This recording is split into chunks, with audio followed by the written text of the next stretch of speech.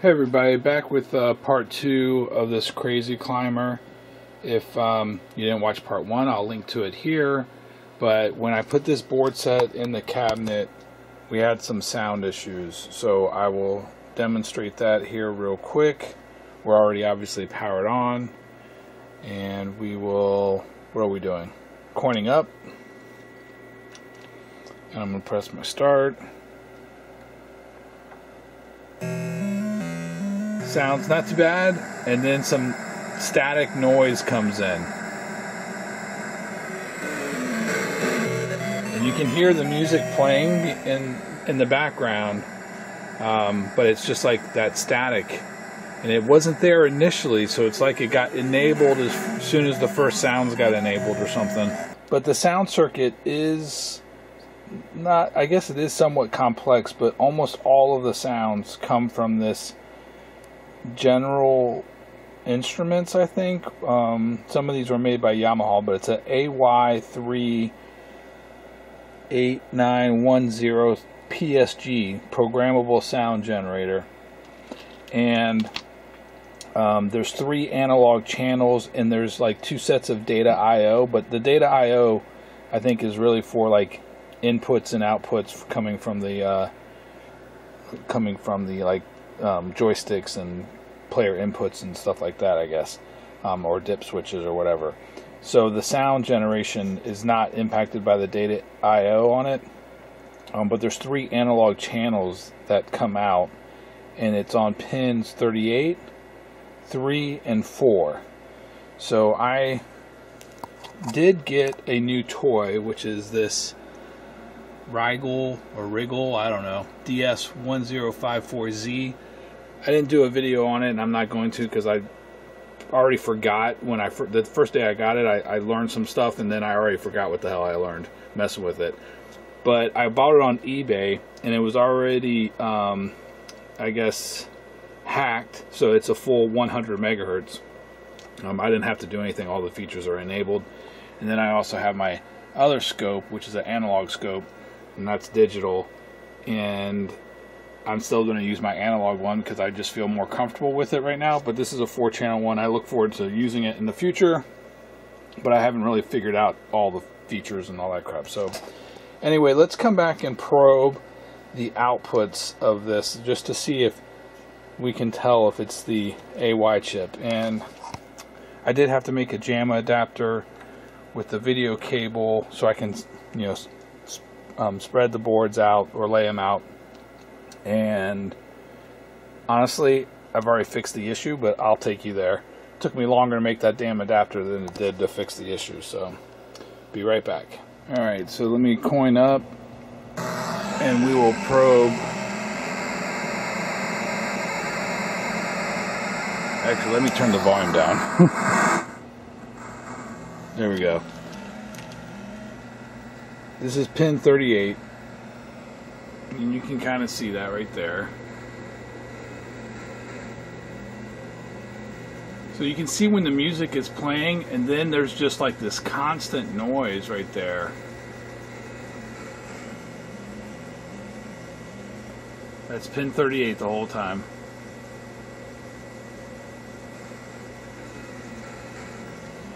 And then I'm going to pin, this is a pin 3. It's the same. I think that's the noise generation circuit of the actual AY, the PSG. And pin 1, 2, 3, 4 of the AY. See, very similar. And now my game's over. Start it again. 1, 2, 3, 4. So the behavior is the same on all the analog outputs. So it's not like one output that's bad. You can see the music change, our wavelength, or waveform, or whatever. And then the background noise is just there. So you can see, this is, hopefully you can see this. This is actually the AY389. This is like whatever little diagram, functional diagram. you got your data address lines and these directional BC1, BC2, like it's the bus control, whether it's going in or out, or whether it's probably reading or writing, I'm sure. This A8 and A9 are special address lines that do something else. I was reading what it did, but anyway, that basically writes data into this address latch decoder, and then based off of that, you're doing different enables and changing channel amplitudes, of the outputs. There's 3 different channels, channel 1, 2, and 3. There's, the digital to analog converters. There's 3 of them. 3 mixers, 3 tone generations, and then that results in 3 analog channels. And then you see the noise generation here. So I'm thinking there's something wrong internally with the chip itself. And not all 3 of them are wrong, but like it's not like this is something different. I don't know. I was just thinking it was the chip itself, and it's socketed, so let's go ahead and swap it out. Alright, I got a new chip in. We credit it up. And we have good sound here. No more static.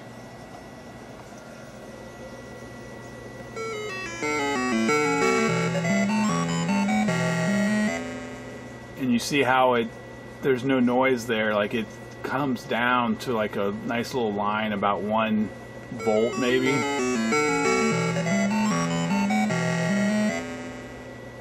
Yeah.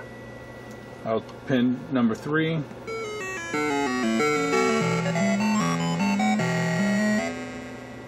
Same thing. And 4.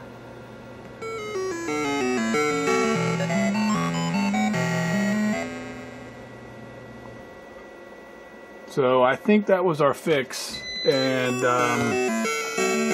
it was pretty easy. It only took me, oh my god. Yeah, it only took me, it took me longer actually to wire up the adapter than just swapping out that AY chip. So if you do have that static sound in the future, I didn't have to replace the caps. I didn't even test them. The amp is fine. Just went straight to the AY chip, this PSG programmable sound generator, and swapped that out, and it looks like that was our problem.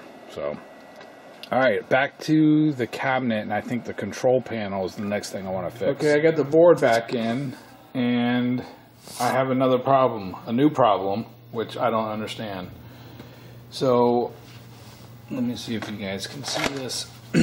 So I still have my credit switch in there, and hopefully you can see. My camera's messed up. But if I coin up, or try to coin up, nothing is happening. So I wired, basically, I can put my light here. You can see that I wired a jumper to the ground, which is on the far left, and the coin is like second from the right is the coin one. So I can manually coin up if I see if I can do this. Whoops, like this, and go to one of these.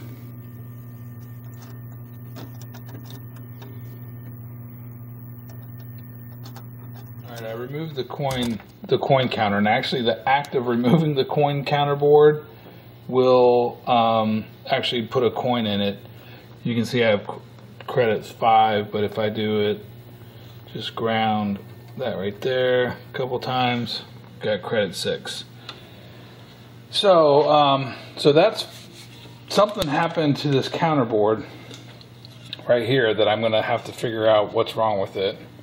There's no schematics that I'm aware of for this, so I'll just have to check these components like the diodes and something, and check the voltage going to the board, because there's 12 volts going to this board as well as 5 volts on a couple of these traces. There's 5 and 12 as well as ground. So yeah, this is ground right here, and one of these is 5 volts and one of them is 12 volts. So I'll figure it out. The other thing is, if I actually start a game by just touching my little thing there, I know you can't barely see it, but we don't have any voice. All we have is music. So our sound is not fully fixed yet, because I don't hear like, oh no. Should be an oh no there. And you don't hear the little movements. If I hook up the control panel, which is sitting right there, you don't hear the chook, chook, chook, chook, like whatever climbing sound. So we got more work to do. Voltage, just making sure voltage. Let's see there, that goes there. We're just gonna come in here. I got my ground already hooked up, and I think this is 5 volts right there. Alright, nope, that's not 5 volts. It is maybe this one.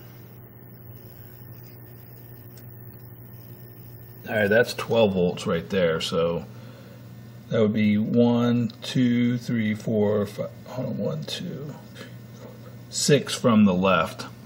6 from ground is 12 volts. And then 2 over, I think.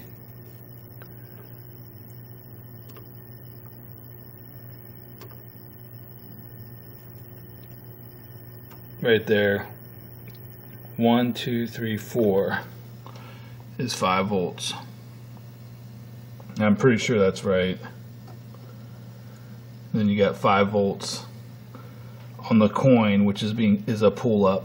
That's the coin going to the PCB. So the voltage is getting there. I don't know why what happened to my little coin PCB, but I'm going to work on that first and then the sound.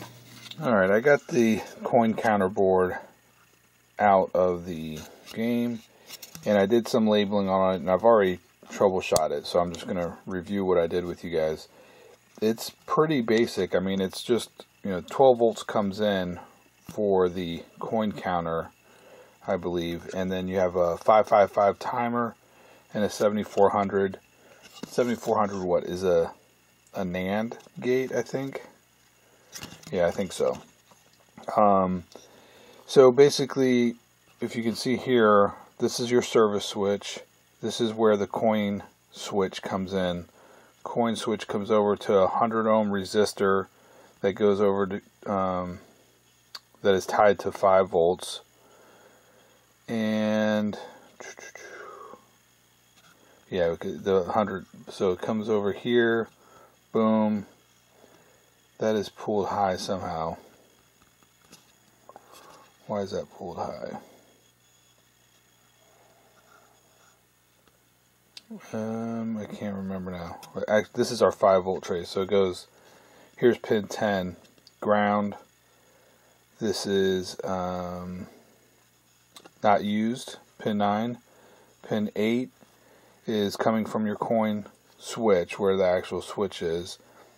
Then you got, let's see, 9, 8, 7 is your 5 volts, 6 is not used, then 5 is your 4, 3, 2, 1, yeah, 5 is your 12 volts, there's a little diode right there,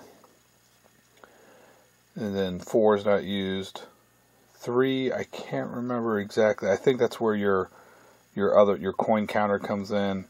Then you have your output going to your PCB board, and you have your service switch. So like if your service switch comes in and then crosses this resistor, which goes up to the 7400, and the same thing with your coin switch, comes into this resistor, which goes up to the 7400 at different levels, and then different outputs, because let's see here, this is 1, 2, 3 is an output, I think, 8, and let's see, that's 13, 12, and 11. So these are your outputs, and there's this timer here, this 555 timer, that's basically, I think, partially controlling like how many pulses or how quick it discharges or something like that. I'm not going into it. But anyway, what I figured I would do is hook up, do a basic test. Where's my, here we go. I just grabbed a little Molex connector so I can hook up 5 volts. And then I'm going to use my power supply. I'm going to hook up ground and hook up onto my 5 volts, which is right there, and plug that into my power supply over here, right there, which is my 5 volt power supply. Turn that on. Not yet. Let's hook up one more thing. I'm going to hook up another 5 volts. If I can. To my meter.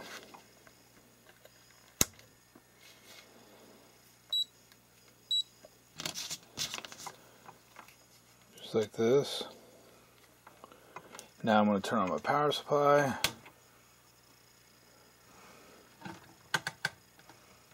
Yeah, I haven't really used this too much. This tri-output power supply. It's a BNK 1650. And so here's my meter. I'm looking at 5 volts. What's the amperage pull on it? Not much. But you can't adjust it. It's 5 volts straight away. So you can't adjust the 5 volts, and then it has a variable adjuster. But if we come to our 5 volt, as you can see right there, hopefully,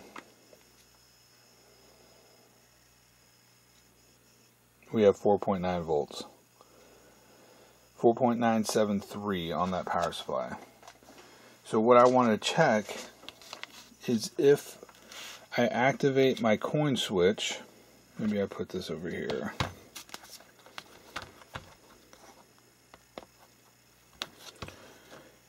And I think this is a decent test. I don't know. If I, let's see, measure voltage going out, so that would be like pin 2 going to my coin switch on the PCB. This is what is going to the PCB. And then I hit my coin switch. Does it go down? See, it went down. So I'm grounding my coin switch real quick. At least I thought it was. Hopefully you can see that.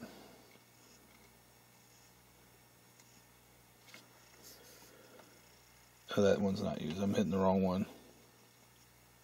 There you go. See how it went down? By me grounding the coin switch or grounding the service switch, which is right here. Isn't it? Or did I move this thing? Yeah, right. Yeah. So I'm thinking this board worked, and I'm going to put it back in the cabinet. And I actually already know what the problem was. I didn't have actually my coin switch connector all the way connected, so it wasn't a problem with this at all.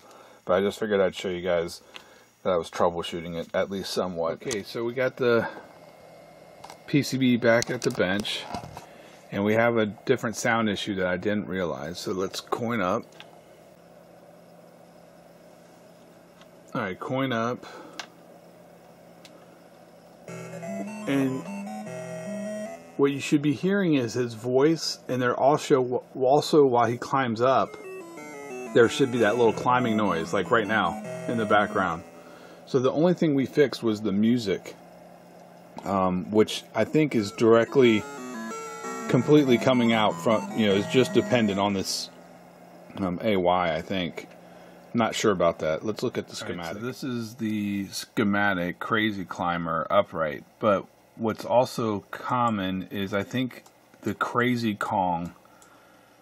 This is Crazy Kong Falcon schematic, and this is actually much more legible schematic, and I believe it's exactly the same as Crazy Climber. So Crazy Kong and Crazy Climber, I believe, use the same board, and it's much more legible. So here's your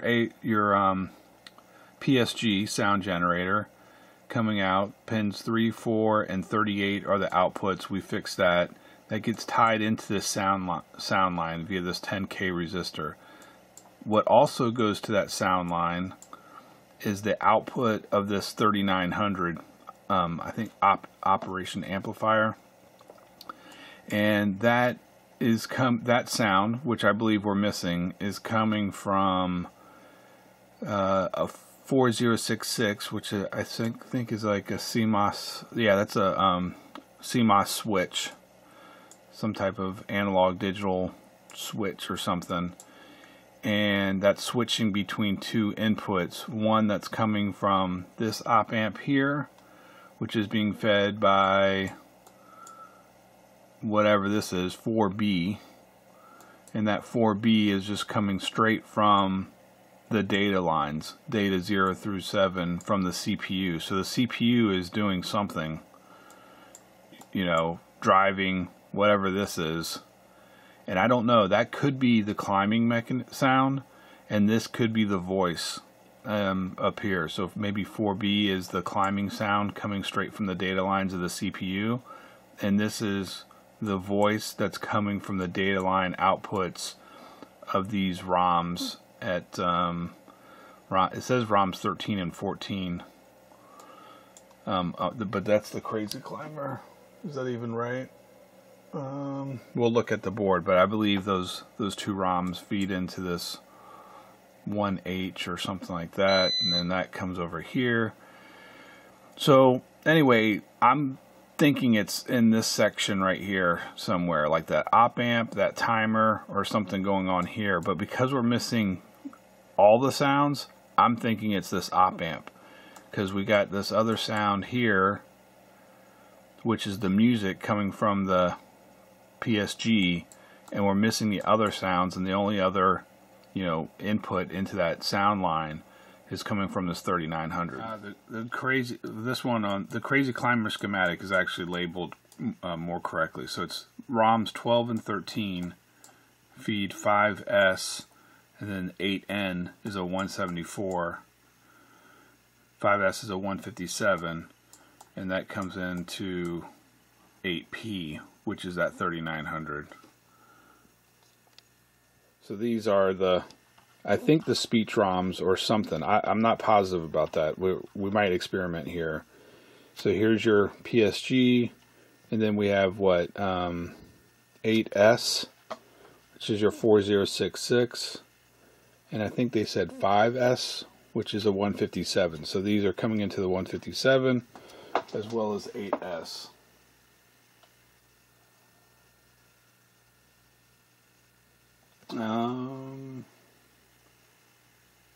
So 8N, 5S and 8N first, and comes into that 174. So yeah, it's here, here, here, here, here. All of those chips plus this AY. That's kind of like the sound part. So what I did is I piggybacked a op amp 3900 at 8P. Let's power on. We got that, and we will coin up,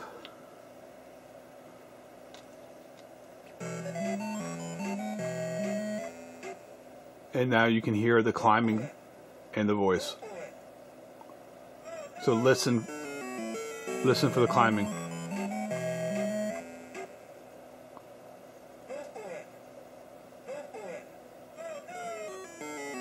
Yep. So our problem is that 3900. So I'm going to socket that, and then we'll experiment real quick just to verify which line is voice and which line is climbing. Alright, I got my 8P 3900, and I pulled out pin 5, which I'll show you on the schematic in a second. So if you can see that, maybe. I pulled out pin 5. Let's see what kind of sound we get.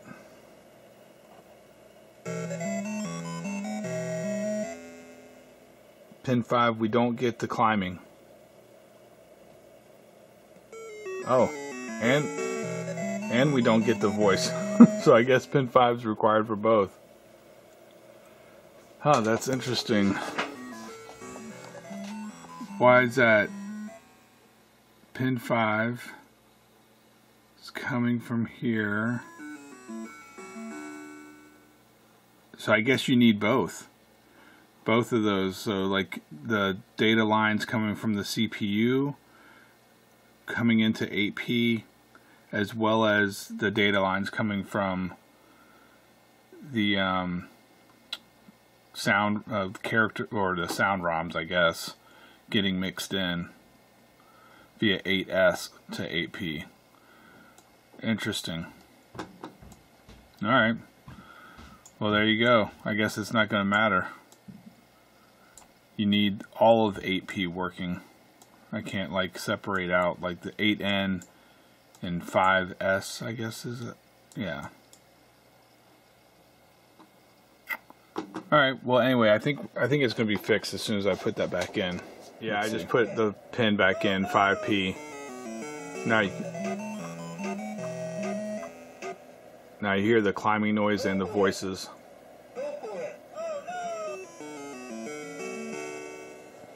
Alright, so the sound is working. I think our credit switch is working. I figured that out. We'll put this back in the game real quick. Alright, have it in the game. Hit my little coin switch here. And we can see it's working. And that was just because, I don't know if you can see it, but I didn't have this all the way plugged in. It wasn't seated all the way in. That's all that was. Not a big deal. And if we hit, alright, if we hit player 1.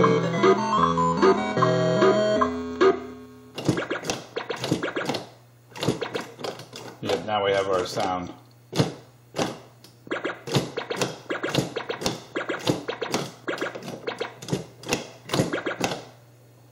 Uh-oh. Oh! Oh no! Oh, that's interesting. It doesn't.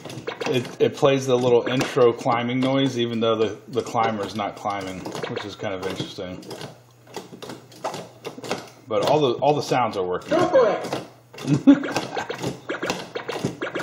What a cool little game. Alright, so next is fixing the control panel. Go for it! I need to clean the control panel and do some more cabinet work.